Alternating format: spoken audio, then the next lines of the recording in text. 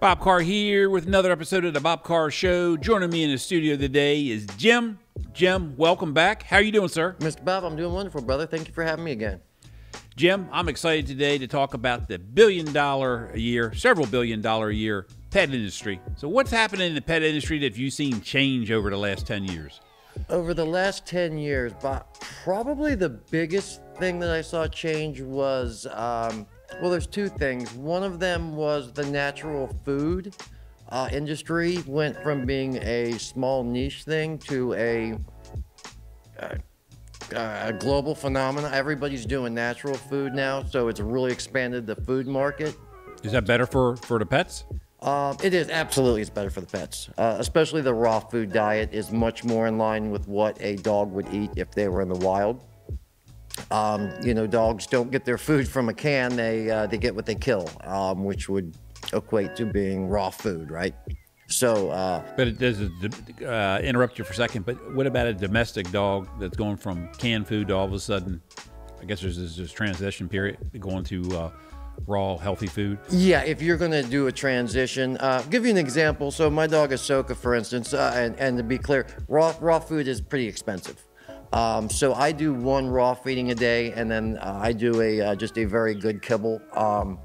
Not all kibbles are the same. You want to stay away from things. Anything that says byproduct on it.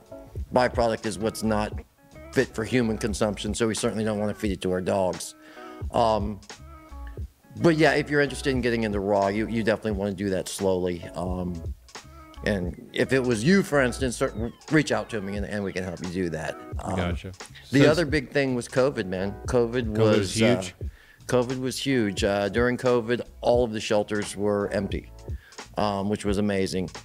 Unfortunately, after COVID, we started seeing a lot of dogs with separation anxiety, which really, it went from busy to extremely busy.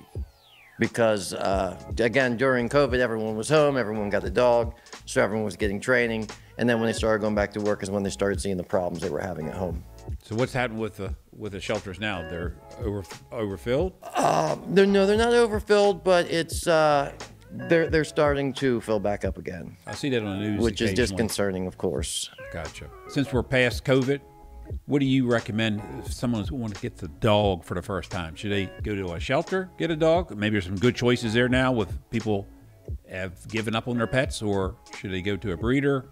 What's your suggestion for that? So shelter is always a great way to go. Can you get a good dog here without bad behaviors? Absolutely. So I get asked that a lot of times when people were talking. Yeah. The shelter is not just made up of dogs that are problematic. A lot of times it's owner surrender, whether they're moving. You know, me personally, there's not really an excuse for getting rid of a dog, but it's not my job to judge others. Sure. You know, it's there's a million reasons why a dog might be in the shelter. So there's nothing wrong with getting a dog out of shelter? Absolutely not. Some of the best dogs I've worked with over the years, I've gotten through a shelter. Ahsoka is actually only the second dog I've ever owned that came through a breeder, but I needed her for very specific tasks. So early on, she needed to be tested, and I needed to know exactly what I was getting, or as close to exact as I could. But shelter dogs, you know, all dogs are going to require training.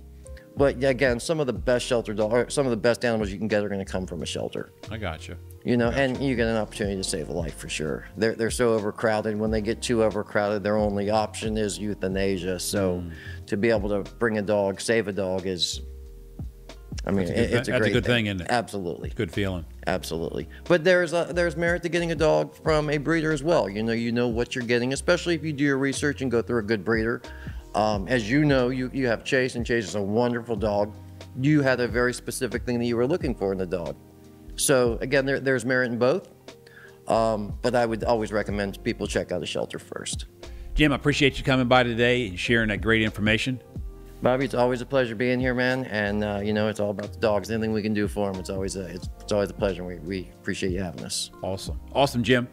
This wraps up another episode of the Bob Carr Show. Stay tuned next week. We'll have another episode. Until then, we'll see you around.